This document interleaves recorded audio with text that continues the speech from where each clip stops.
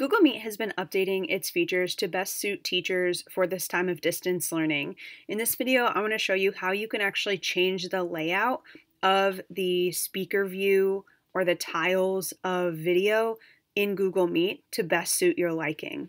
So when you're in Google Meet, down in the right-hand corner, you have the three dots. That's your more options. That's where you can find your settings or record a meeting. But now there's also an option to change your layout. When you click on Change Layout, it will open this dialog box and you can choose whether you want sidebar. So in the sidebar option, that's where you have the speaker large in the center of the screen, and then you have small video tiles along the right-hand side. Spotlight will be just the speaker talking, and then tiled is what a lot of teachers have been asking for. The tiled option will put the videos into more of a grid.